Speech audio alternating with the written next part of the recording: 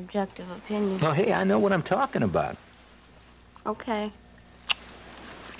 Say it again. Kimberly Harris, Mrs. Bolak, you are going to knock them out.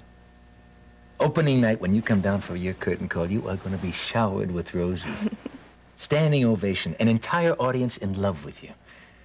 Mitchell Miles and the rest of New York right at your feet. May I ask what's so funny? You. You always know how to make me feel better. Well, I have my talents too, you know. You certainly do. You're the only audience I want to love me.